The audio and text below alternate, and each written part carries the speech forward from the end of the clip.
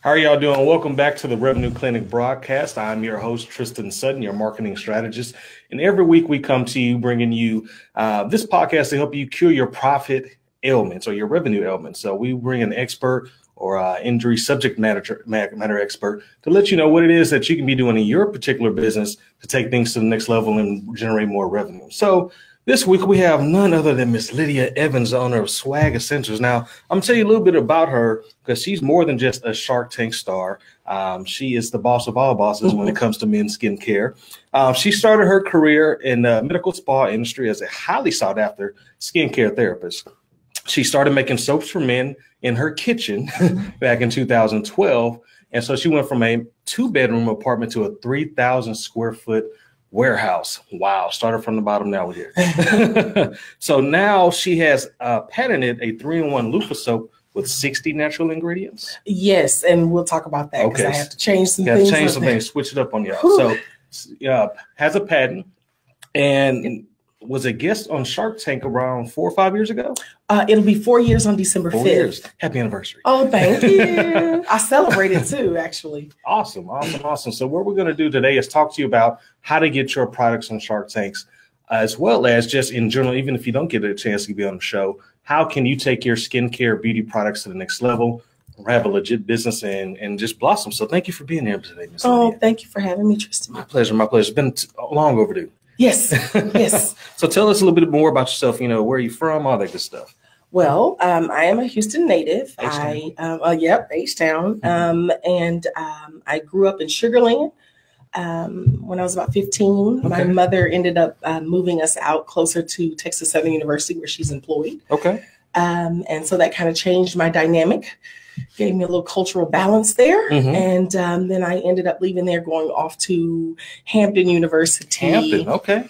I am such a mama and daddy's baby. I got homesick, came home, and finished at University of Houston.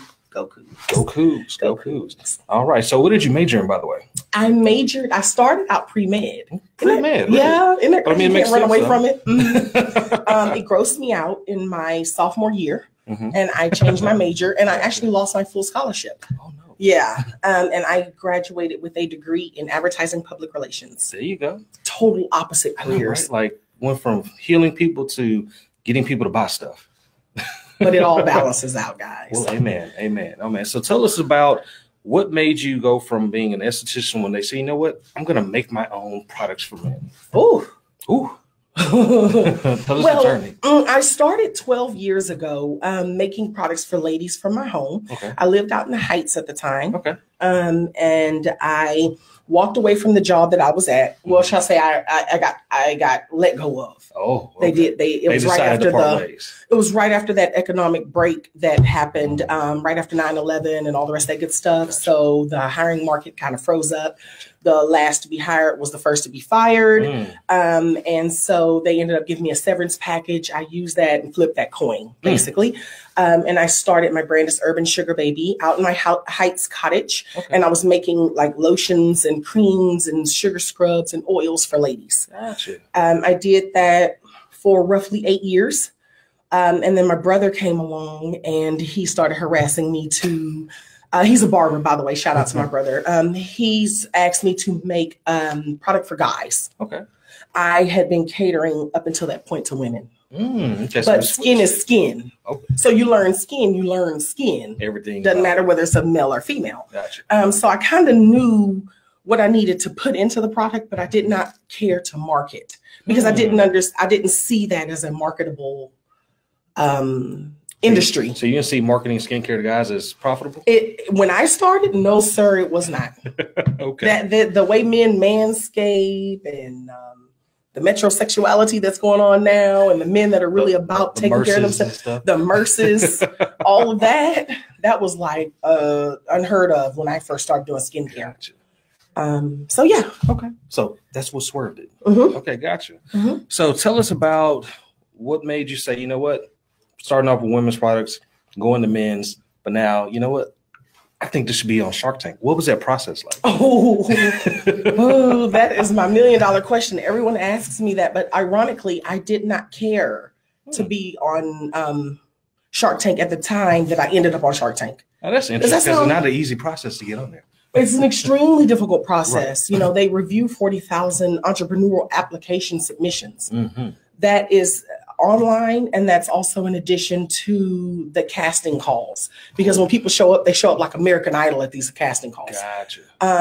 But when I first saw Shark Tank, the first season, I caught the second episode. That was the first time I'd ever saw it. Really? At the time, I was living at home with my parents, and we were all sitting around the TV, and my mom kept saying, there's this show that you need to see for entrepreneurs, you need to get on. So we're sitting there watching it, and I mean, tears are coming down my face because I'm thinking, what if I could get on that show and it could give me the financial boost I need to take my baby off the ground? Wow. My mom said, get up and apply. And I said, okay. I ran over to the computer. I went on abc.com. I filled out an application. Nothing. First season, second episode. And then after that, I kind of thought, oh, what's the odds of me getting on that show? Yeah. I mean, they probably get a lot of applications. I mean, I just got a little sugar scrub, a little body butter. But I was addicted to that show. Really? I think a lot of entrepreneurs got addicted to that show, especially when it first started. It was a very unlike any other reality show. It really was very popular. Now, I heard like that very first season they struggled though. But after that, it just took off. Oh, yeah. Like they run... like they get Emmy after Emmy for that show. They have like 13 million viewers at this point. My season was 10 million viewers. That's not bad. Yeah, that's not bad at all. That's not bad. We're going to talk about the Shark Tank gold diggers. We don't want to talk about that? Okay. Oh, I don't mind. We can talk about everything up in here in the revenue clinic. So we were on what season? The fourth? Sixth season. Season six, episode 13. Episode 13. Okay. Now, what was the process? You sent your application in several times. I sent my application in one time. Online, abc.com. Right. Did not get a response. That was the first season. During season 5, one of my dear friends came to me. I was at the point where I wanted to give up on my business. I decided to get more on the service side and stop doing the product side because it's very hard. Yeah. It is. It is for you to see a serious profit where you can really take care of yourself, take care of your family, build, grow. But I have this expertise in skincare because I am a medical esthetician. So I can always go back to the service side of things. Gotcha. So I decided I want to go back to the service side of things because that's a guaranteed check. Exactly. It's your safe place. It's a very safe place. Because it's rough out there in these entrepreneurial streets. It's rough in these streets. Woo!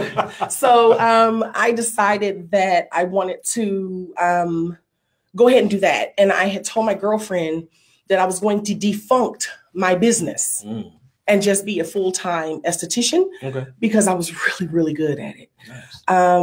And so she heard the pain in my voice and she was like, Lydia, you really don't want to do this. You know, you're speaking from emotion. You got to push through it. Well, I mean, she's saying that, but she's in my opinion, in a cake job at a oil and gas company making cake money. So you can say that. With that guaranteed check. You know, as an entrepreneur, you don't go out into the jungle and kill. You don't eat. Exactly. You know, and then at that point, even still, you can only eat what's available. Absolutely. So she said, we hung up the phone. She said, I'm going to pray about this, friend, because I don't think this is really what you want to do. I think you're just letting life get the best of you. And she called me back like a day later. And she said, oh, my God, friend, I got it. Girl, Shark Tank's going to be in Austin. Ooh. And I'm holding the phone like, what they got to do? Who cares? With me? I'm in Houston. Selling sugar scrub. I'm bringing it down a notch. What are you talking? What does that have to do with anything? Because that sounds a lot like business. Exactly. And so she was like, "Well, I think it'd be a great idea. What am I going to pitch? Your products. I already submitted an application online. They never got back to me. She was like, but that was like 4 or 5 seasons ago. But I was at the point of no. I'm done. I don't want any other options. You know how they say your breakthrough comes through when you're done? Yeah. And so she was like, Lydia, I just think you need to pitch. When is it? She says, Tuesday. Well, when I was talking to her, that was a Friday. So I said, Tuesday in Austin, you want me to go pitch my product line? That's short notice. To Shark Tank. And I'm already ready to throw in the towel. Girl, you get off my phone. Get off my phone. So then she says, Lydia, Let's do it. I said, I don't want to spend the money. I don't want to pay for the gas. I don't want to do any of that because I'm deciding. You were that done. Yeah, I was that done. Wow. I was like, nope, that's it. She said, I tell you what, I believe in it so much. Why don't you pitch that bar of soap you have? Because that's an invention. Right. Now, there's a million sugar scrubs. Yeah. There's a million body butters. There's one swag bar. I hung up on her. I was like, yes. I was like, girl, get off my phone. You steady trying to see, you know how your friends do. Trying to convince you when you get, yeah. I was like, girl, get off my phone. I'm trying to figure this thing out. So neither here nor there. Let's fast forward that. She calls me back on Sunday and she begs me and says, Lydia, something in me feels like this is a good moment for you. Wow. I just feel like you're at the point of no return. Yeah. I feel like you've hit this breaking point, and that's when God pushes you over. I just feel it, Lydia. She was like, if I drive and I get the hotel, please, will you go? Now, that's a friend. That's a friend. That's a friend, right? That's a good friend. Shout out to my friend. So and I said, you know what? That's fine. She said, but if you make it, you better give me my money. Run me my coin. No, that's it. And so I said, okay, yeah, no problem. So then I'm starting to get ready and everything. Then all of a sudden she calls me right back and she says, Lydia, I think I got you hooked up with a private casting. Whoa. How? Whoa. I was like, whoa, God. Your friend working harder than you right now. Yeah. No, that's it. I was over it. Yeah. I was over it. I was over it, Tristan. I was over it. I was over the popularity contest. Yeah. I was over the inner circles in the city. I was over all of that. Oh, the clicks. That's another meeting. Oh, that's another time. We got to go talk about the boss clicks. Neither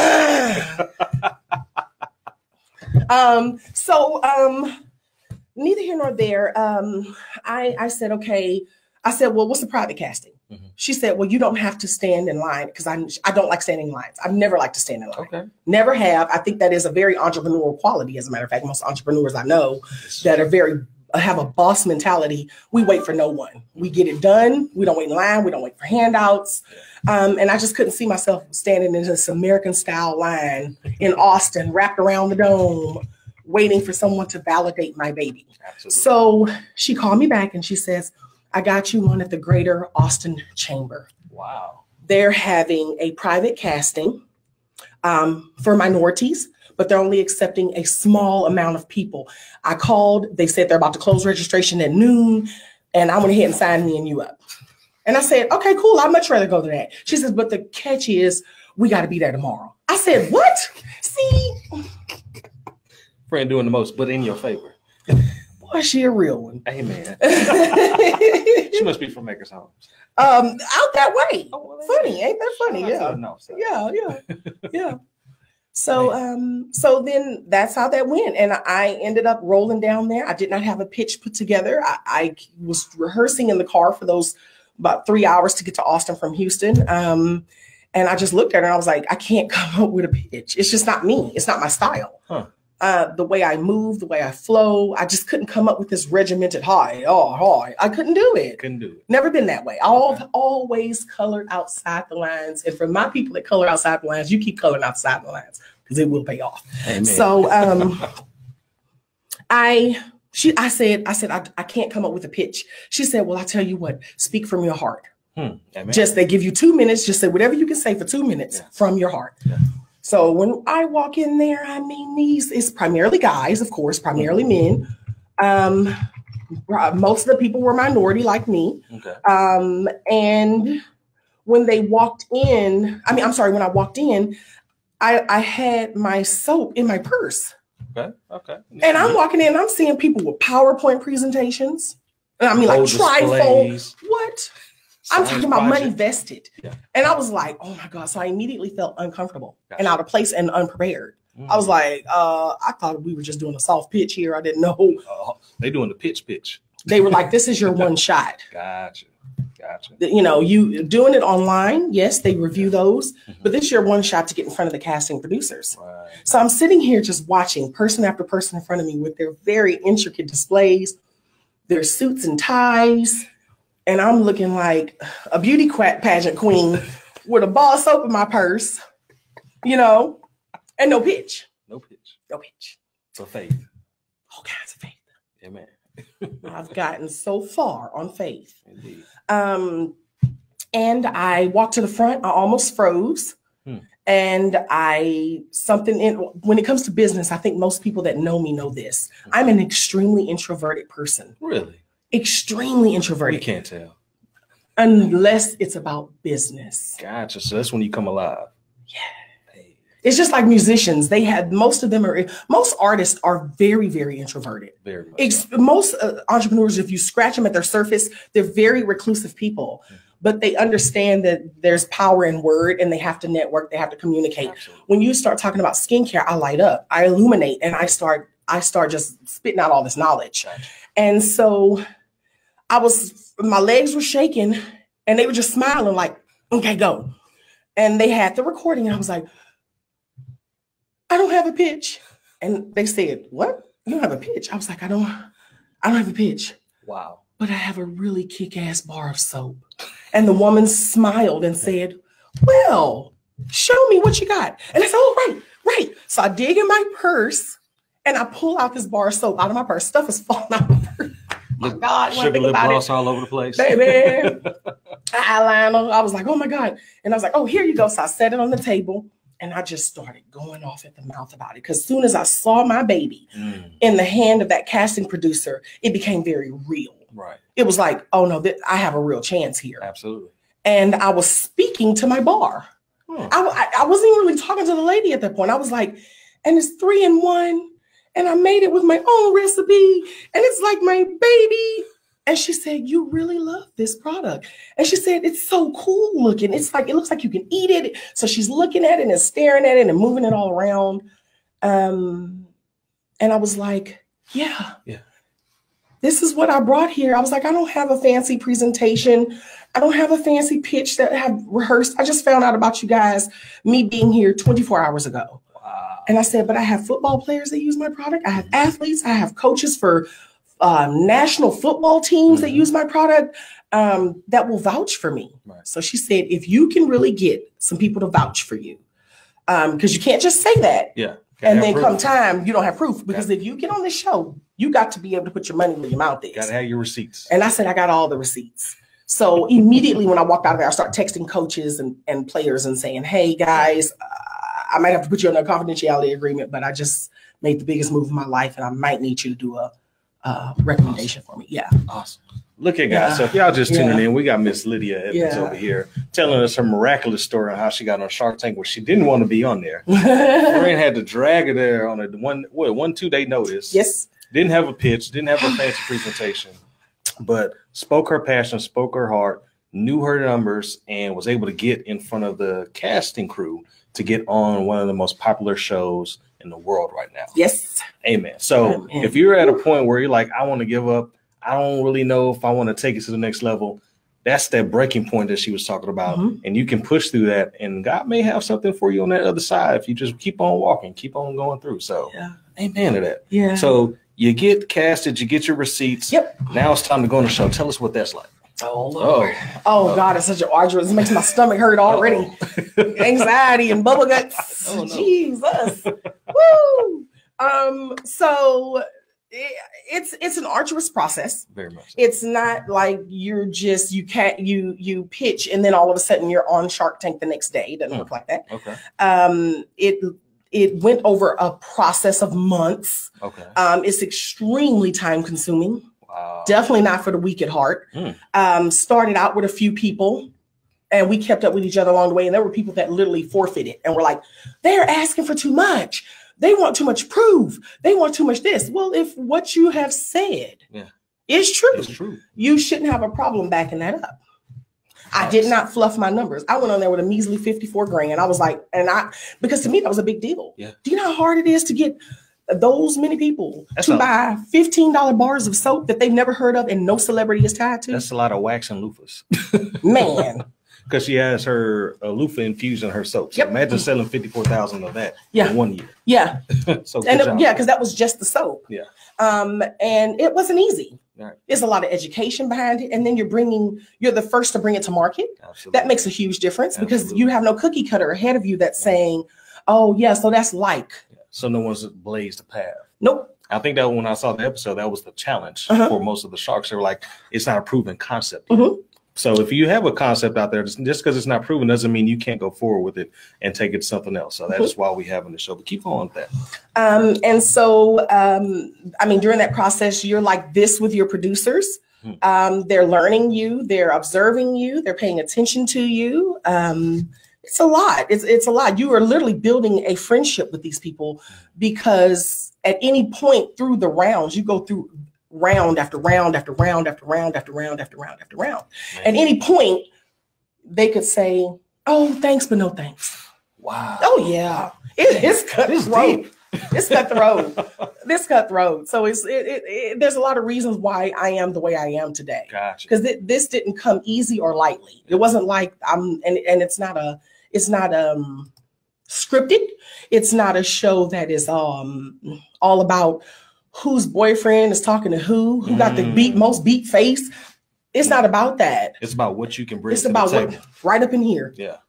And that's something that as a woman, and I know there's a lot of other female entrepreneurs out there, I've always prided myself in using what's between here to get myself to the next level. That's always been a big deal for me. Absolutely. And I'm even more confident now after looking at what I've accomplished to be able to say, yeah, and stand firm in it. Like I used what was between my ears. Right. This was a walk between me and God alone. And my friend was a vessel to kind of push me, of course. We appreciate you, friend. Yeah, we appreciate you, friend. More friends like that. Yeah. Tell them I got applications. Okay. Okay. All right. So on the show, yes, you're in front of all these people that are standing down in the highlights. Tell us what that experience is like. Oh, Karen said, so grand. Yeah, we got to shout out, Karen. Hey. Thank you, boo. Okay, I'm sorry. Entrepreneurs also have ADD. What were you saying? Yes, we very do. You're in front of the spotlight. Sharks are staring at you, grilling. Yes. Tell us about that experience. Oh, Jesus. Because you looked excited when I saw the episode. I mean, because what else can you look like? Right. The first time you see them is when they see you. They don't allow you to kind of ice break beforehand. Yeah. Gotcha. So when you walk out there, you have to literally stand for right at about 60 seconds while the camera pans across you. And the sharks are staring at you so intently and at your table trying to figure out, what is this person about to present to me? Because they don't know anything in advance either. Gotcha. And one thing that has gotten me far in my life is smiling. Indeed. Baby, I'll smile through anything. So I smiled because what else could I do? Yeah. I wasn't going to show a tear. I was not going to pull that move. They weren't going to send me shaking, because I feel like after what all I went through, the rounds I went through to get there, what's the worst you can say but no? Exactly. And I heard that a million times before. And closed mouth don't get fed. So I was smiling. I was happy. I was excited. But the very thing that went through my mind was, oh my God, I cannot believe I'm standing in front of, and it was just, it was surreal. Yeah. It was so surreal. And then my legs started shaking and my knees almost went out because I locked my legs. And they tell you don't lock your legs because people faint. Yeah. They faint. Some people get deals and they don't even show because they faint. Yes, it's all kinds of stuff about that show. People faint, they pass out, they urinate on themselves from nerves. Oh my God, yes. Now that is a good segue real quick to talk about some Shark Tank facts real quick. Yes. It is harder to get on Shark Tank than it is to get into Harvard. Only 1% of the applicants make it. Each pitch is approximately 1 hour long, but they edit it down to 10 minutes just for the show. Sharks back out of a lot of deals after taking a deeper look into it. So that's why she said it's important to tell your truth and have your receipts. Because if you go up there saying you're making $54,000 but only making $5,400, they will rescind that offer. And now you did all this for nothing. And then there's also the fact that the shows last 12 hours a day and they shoot 10 straight days. So if those sharks look unhappy sometimes, because they've been there all day hearing these hour-long pitches, most of them they probably don't even like. Okay, but we'll talk about the last Shark Tank fact, which is Shark Tank Gold Diggers at the end. Okay, absolutely. Okay, but now back to where you were, because I want them to give some context. So I'm there. I begin my pitching, and I do what I feel I'm supposed to do. I pitch from my heart. Yeah. I'm very transparent, very honest, because I feel like at the end of the day, I'd rather you know up front than to catch me in a lie and I get embarrassed later. Exactly. Piggybacking off of what you said, only about 30% of the deals that you even see go through on TV actually go through. That's another fun fact most people don't know. Okay. So one of my questions that I almost dislike the most is when people say, oh my God, you're on Shark Tank, did you get a deal? And then they validate my brand and who I am based on whether I got a deal or not. Gotcha. Kind of like likes on Instagram and stuff like that. Any of that. Well, let me tell you where I messed up. Okay. I didn't even have an Instagram when I aired on Shark Tank. Whoa, come on now. Nope. As a social media marketing I found out 1 week before I aired, and the only thing I could do was make product. I couldn't focus on social media. I couldn't focus on anything. Gotcha. You don't know if you're going to air until they call you. Gotcha. They called me on Black Friday and said, "Hi, Lydia, it's XYZ. I'm giving you a call. You're going to air next Friday. Good luck." Click. And that's it. And I was like, yeah. Now what? Oh my God. What? And then first thing a girl's going to do if you have your parents and they're living is call your mama. And I call my mama and I just start crying. I said, "Mama." I couldn't even speak. I was like, oh.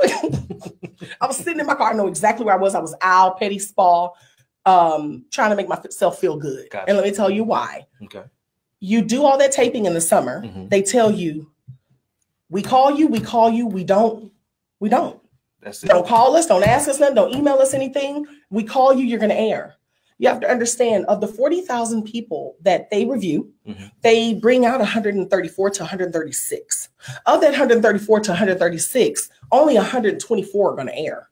Wow. Because that's what the network will pick up. If they pick up more, they might pick up 126 entrepreneurs.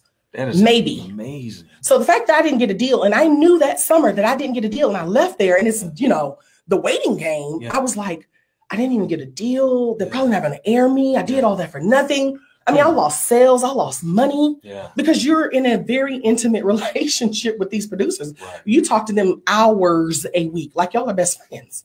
And then the rest of the time you're spending getting documents, tax papers together, profit loss statements, balance sheets, proposals. I mean, you're getting everything. And then they're constantly asking you for product. You have to ship boxes and boxes and boxes and boxes for free.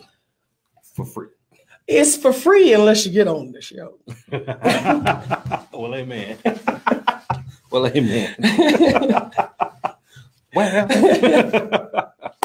All right, so keep going. So Tristan, he wasn't ready for me, guys. He wasn't ready. I don't think they were either. But keep it going. They're loving it.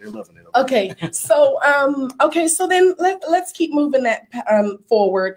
Okay. I pitched myself to the Sharks. And one thing that I do feel like was what helped me was the fact that every single shark loved my personality. They did. There was no faltering on, no, you're going to go far. Yeah. To the point where 3 of them was like, you don't really even need me. Mm-hmm. I think they know financially I could have used them, but I think that there was that quality in me they saw that drive. Right. And they knew what Shark Tank would do for me. Absolutely. If I aired. Right. I didn't understand that. I heard about the Shark Tank effect. I heard about, your business is still going to get some publicity, but it's nothing like living it. Okay. So that's a great transition. Yeah. Got through the show. She asked for Damon John's number. No. Let me put the record. See, I'm glad I'm on here, y'all. Are y'all ready for this? I'm going to clear the air. Go ahead. I normally don't clear the air. I do a whole lot of interviews, and I generally kind of curve around questions and I got to answer for me. Oh, honey, I got to do it. Let me explain something to you. All right. Okay.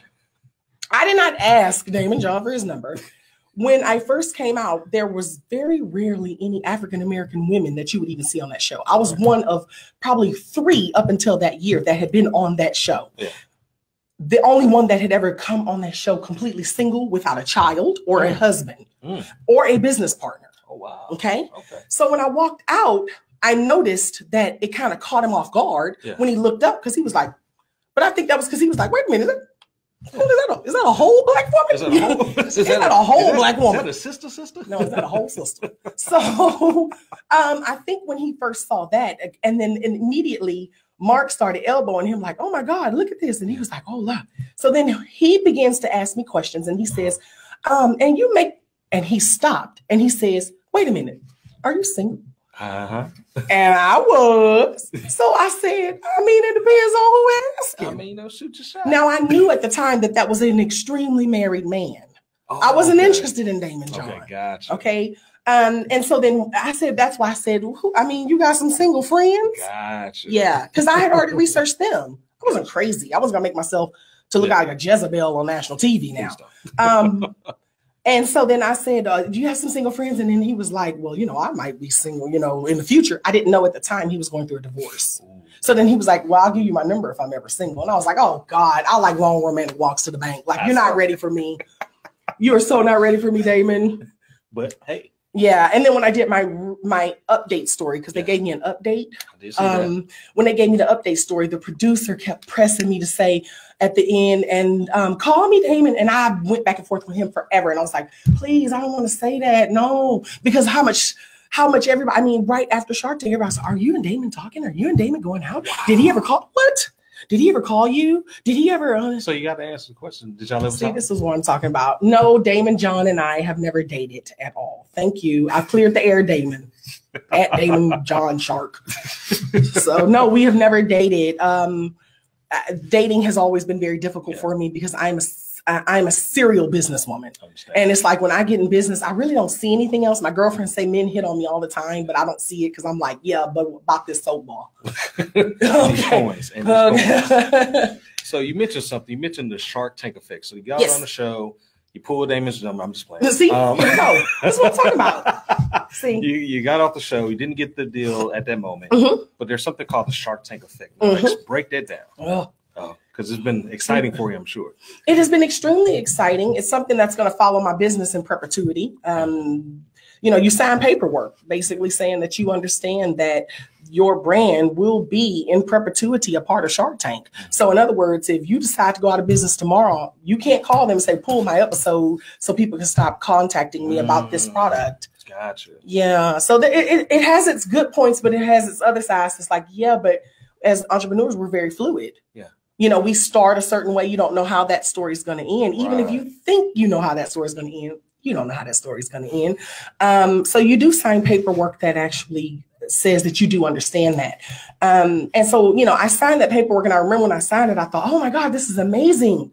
Until I started feeling here recently, there's other things I want to do. Now, I'm not going to ever give up my baby now, but I'm just saying, I'm like, so I'm going to be forever tied to this. Yeah. But the beautiful thing is that we are one of the most aired and re-aired businesses that never got a deal. Because of the popularity of the episode. And it was also because it was the largest deal ever given in that episode, which was a $2 million investment. Gotcha. To the gentleman that had the wine. Gotcha. Yeah. Okay. Yeah. So we air a lot. Not a bad person to be in the air with. Not at all. And so the Shark Tank effect is a different beast. When that lady called me that Friday and said, I have 7 days to basically, well, she didn't even say I had 7 days. She just said, good luck. I had 7 days from that Black Friday until December 5th to try to orchestrate up some inventory. I had 100 soap bars in my second bedroom closet, but I did not know what all I would do. Right. I didn't, because you can't know what you don't know. Exactly. What I did know, the public couldn't know, which was I did not get a deal. Right. And I was extremely quiet about that because you're under a 46-page contract that no one can know that. And so I couldn't really talk about anything, but then I also was like, I knew I got it. I was on there, but I also didn't know. I knew I didn't get one. Right. And I didn't know how that would affect my sales. Gotcha. So it was a very difficult thing to gauge. Yeah, hard.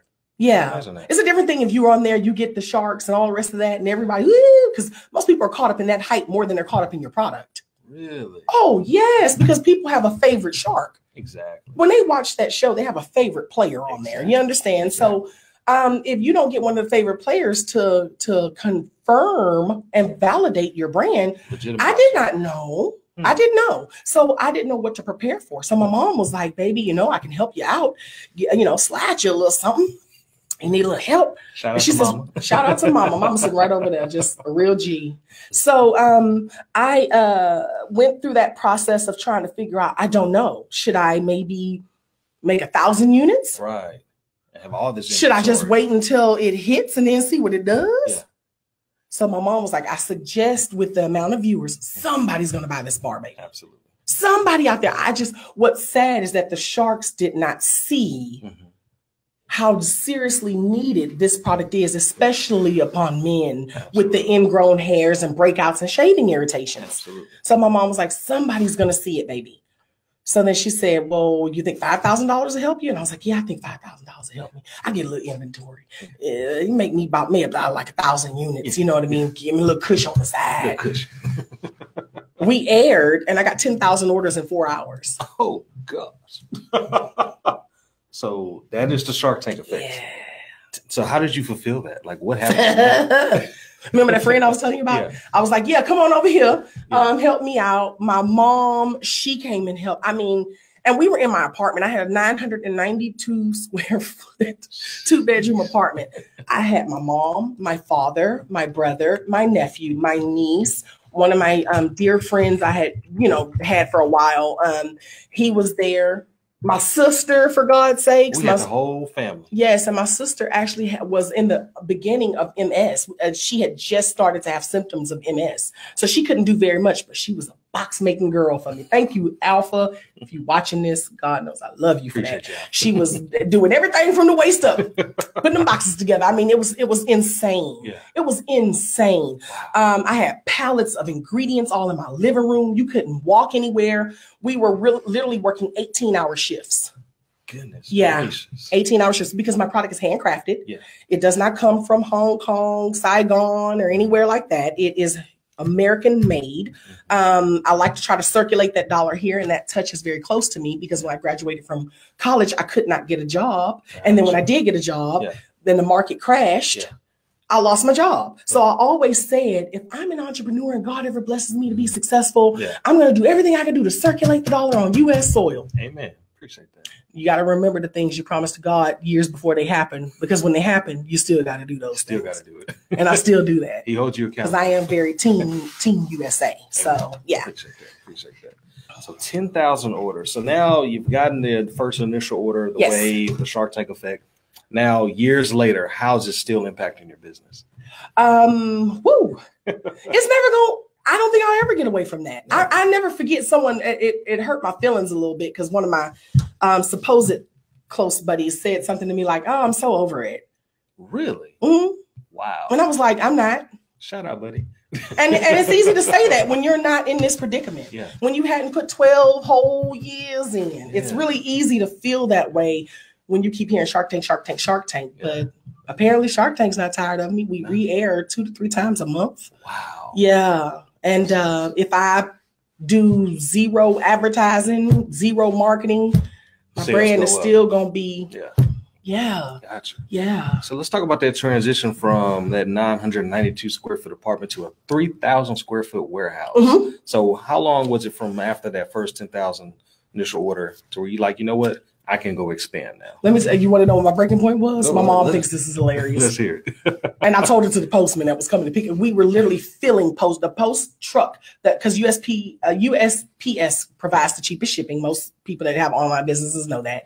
The service can be kind of, but still, I love my USPS. We have an A1 account with them. They were backing their truck up to my door. Oh. And my neighbors knew I was on Shark Tank. Yeah. So people would stalk my house.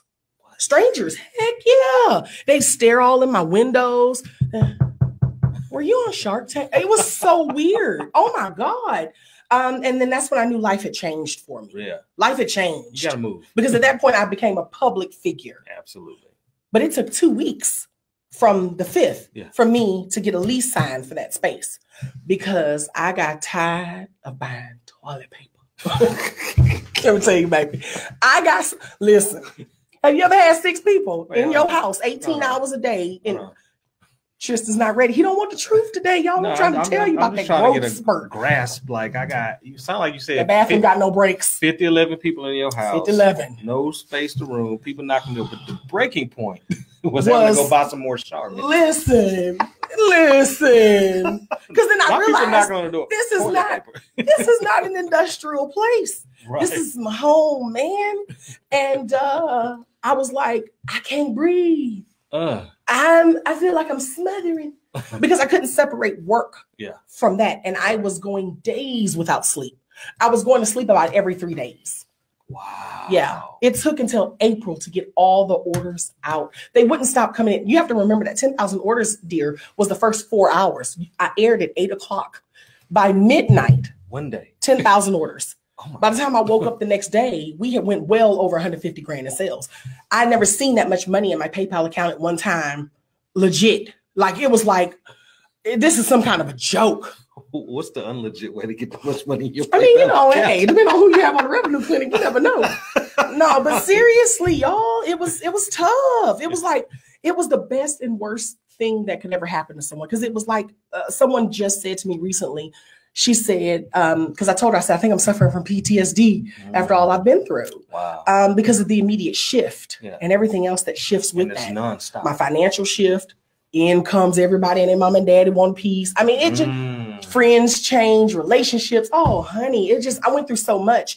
And I ended up starting to back up and back away. Because I was like, I don't want to just be the girl that was on Shark Tank. Yeah. Because before Shark Tank, I was Lydia Evans, daughter of Ned and Joan Evans. Yeah. Graduate of University of Houston, God-fearing child, God's child. And you are now all of a sudden I'm very introverted, very introverted. Okay, yeah. And then y'all making it worse for her. You have seen me at events. Yes. How is it? Hey Tristan, hi. Yes, indeed. And I go about my business. Everybody knows me. And y'all, if y'all have ever seen me at an event and I'm like that, don't take it personal. Yeah. Please don't. It is not personal at all. It's just my personality. She's not Shark Tank high side on y'all. She's just shy. I really am. And now if you come up to me and start talking about business, then I'm going to illuminate like I am now. Yeah. But but it's different with Shark Tank because everyone wants to get into it's a finance-based business. So everyone wants to go straight into your finances. Absolutely. So it's like they know you're Tristan, they know you're doing well, they know you're doing your thing, but they don't feel comfortable to come up and say, so how much did you make last year, Tristan? People do me like that all the time. And it is like, please stop asking me that. Mind your business. Mind your business. It's yeah. I understand. Yeah. I can understand. Yeah. So what's your main way of marketing now? Well, we know not Facebook ads. See, this is why you brought me on here so you can do this to me, y'all. Most of my marketing, I have an affiliate marketing program. Nice. That is, we have tens of thousands of affiliates that actually help grow the brand through the word of mouth piece that comes with affiliate marketing. Okay. Plus, I find that I don't have a product that just dances its way off the shelf because number one, it's an invention. Number two, no one else has done anything like that before. So there's nothing for you to really compare it to. Gotcha. For three, there's aspects of it that need to be explained. For four, people want to reduce it to a $16 bar of soap, but it's really a tool more than it is anything else. Okay. So what I found is that people who've used the product are my best salespeople because they are ride or die for that bar. And they're like, no, you got to try it. You got to use it. You don't understand. My customers are the kind of people that will say, I'm going to buy this for you and give this to you so you can get hooked like me. Wow. Yeah. So in no way is my social media reflective of my client base. Gotcha. Because again, like I said, that day when I aired, I was not even social media ready because every ounce of my attention went to, oh my God, how am I going to come up with inventory for my airing next week? I couldn't think about Facebook. Yeah. I couldn't think about it. I didn't even have Instagram downloaded on my phone. And you're still not that active on social media. Because I'm too busy working. Working a whole business. Flipping the coin, baby. Flipping the coin. Yeah. That's what's up. That's what's up. Yeah. So what advice do you have to people that are currently Go Cougs, yeah. Go Vanessa. I know Vanessa Wade, by the way. Yes, indeed. Hey, Vanessa. Connected Dots PR. Oh yeah. All right. So what advice do you have to those people right now who are at a point in their business where I think I should get on Shark Tank, or even if it's not just Shark Tank, I need to take my business to the next level? What advice do you have for all entrepreneurs? Absolutely. That's one thing I'll tell you. I mean, it opens up doors that you can't beat down. Yeah. I am now a speaker with USPTO. So I go around on behalf of USPTO and speak to audiences of people because I'm one of very few Black female inventors that are registered with USPTO. So tell them what that is, USPTO. I'm sorry, I say it like United States Patents and Trademarks Office. So I go around and I speak to people because they want to increase the African American and minority submissions, because we have a lot of ideas, but we don't know the proper steps to take to get those ideas legitimized. Absolutely. And then protect them for ourselves and our generations that come behind us so that we can have that invention type thing on our resume. But I really love the fact that it's so inspiring. So Forbes magazine named me one of 12 African Americans most inspiring to the next generation of African American entrepreneurs. Wow. I think that is worth, thank you, babe. I think that is worth more than all the Shark Tank re-airs, the orders, the fact that I've made an indelible mark.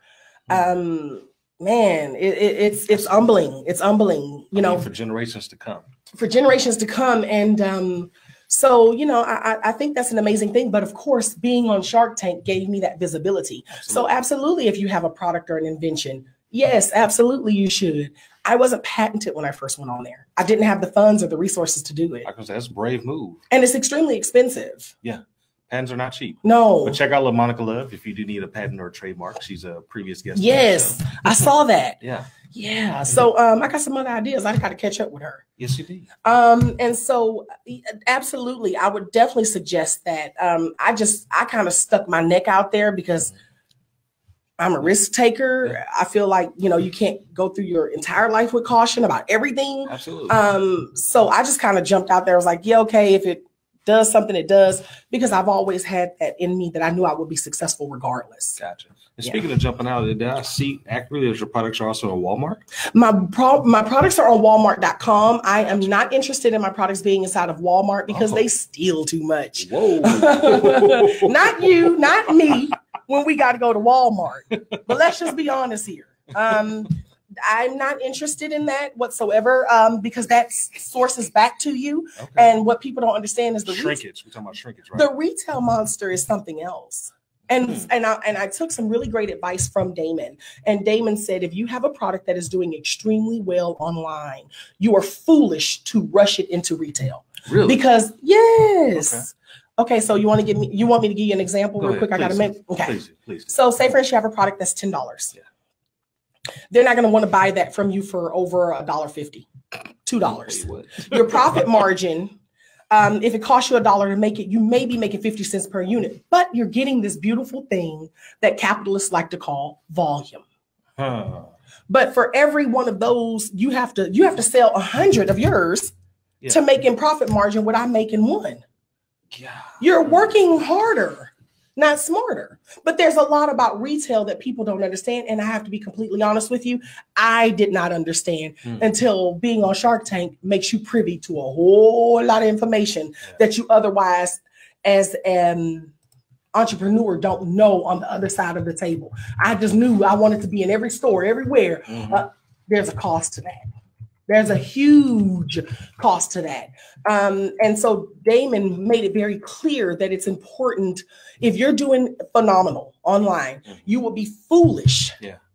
Because now you're going to get more exposure and you'll be able to brag. Right. Everyone loves to brag that their product is in this store, in that store, in this store. It's all about the bottom line. Your average person has no idea how much revenue is slipping through your fingers. And that's why as soon as a product goes mainstream, the quality goes to crap. Because there's no way in the world they can still present you with that quality item that baited you in. I know a lot of big brands, hair care. I think y'all know a few. We've seen it a million times. Skincare brands, beauty brands. The minute a large company buys them, their products go to crap. So it's not always what it seems.